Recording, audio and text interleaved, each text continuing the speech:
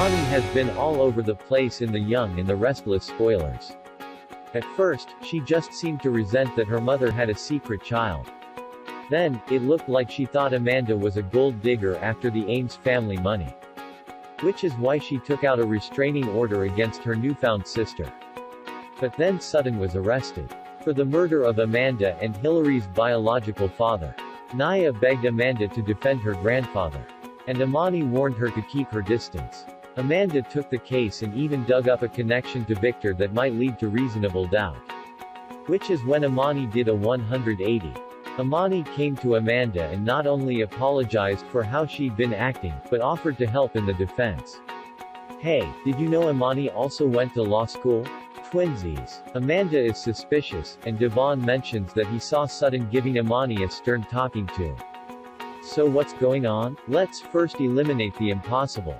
Imani did not kill Richard. His car accident was long before she was born. But Imani could have framed her grandfather for killing her mother's long-ago lover, as a way of punishing a whole lot of birds with one stone. Maybe Imani wants the whole sordid past to come out in court, for her mother and Amanda to be trashed in public, for Grandpa to go to jail, and for Imani to come out smelling like a rose, and in control of all that lovely family money. What do you think? Could this wild speculation come true? Let us know your thoughts in the comments section below.